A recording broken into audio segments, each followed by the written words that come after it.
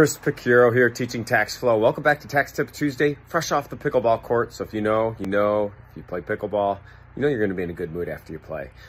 Speaking of good moods, we're going to talk this week about the #1 tax planning opportunity for real estate investors, cost segregation studies. There's so many questions about these studies that people ask, even non-real estate investors.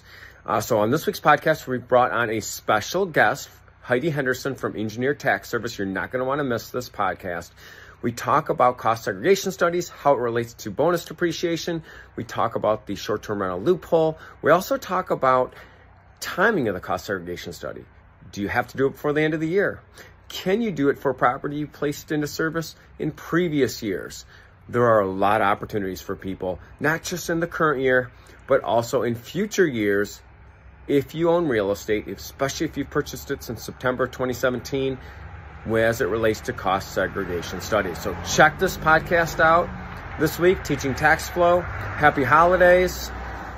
Those people driving by are probably driving to go get a cost segregation study done. Take care.